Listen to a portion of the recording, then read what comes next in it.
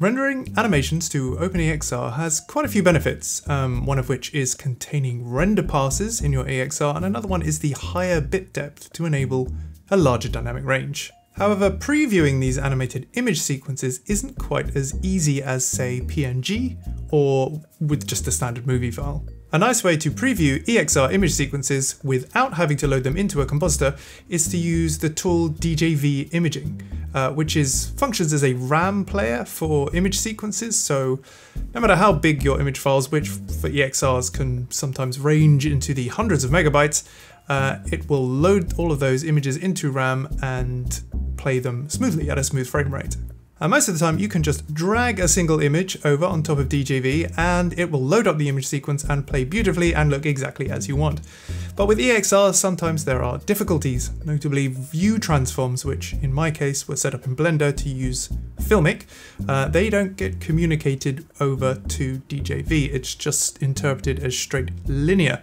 So we're going to look at how to correct that. Okay, I have my EXR image sequence rendered out of Blender using the Filmic transform, which is by default. I'm just going to drag the first one on here, loads it up nice and quick into RAM.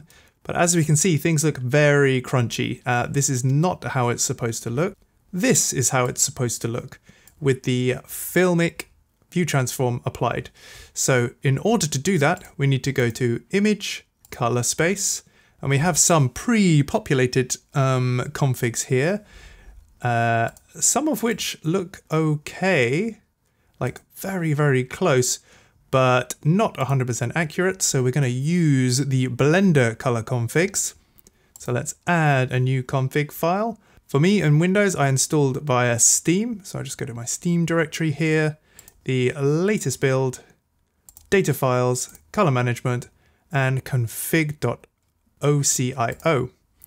And now we have color management options. I'm going to delete the default here, and I'm going to add one specifically for OpenEXR. I'm going to tell DJV that it is linear and the view is Filmic. And now we have something that is, I mean, very similar, if not the exact same as what has come out of Blender. I found this a super handy way of previewing and managing large amounts of EXR renders without having to load them into, in my case, Blender's compositor and preview them. Anyway, if you're interested in some of the benefits in including passes into a multi-EXR and then compositing after the render, then I will link another video I created down in the description. Thanks very much for watching.